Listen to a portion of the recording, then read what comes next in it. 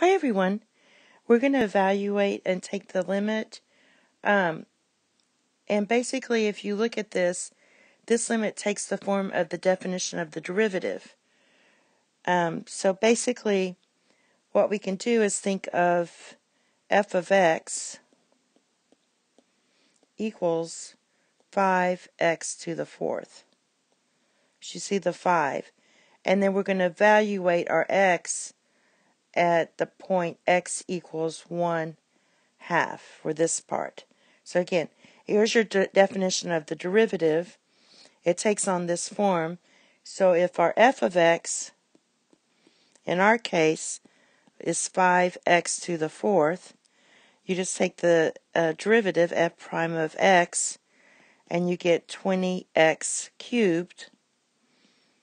And then we just have to evaluate at x equals 1/2. So f prime of 1/2 equals 20 times 1/2 cubed, which is 20 times 1/8, or 20/8, which can reduce to 5/2. And it's as simple as that. Thank you. Have a nice day. Bye-bye.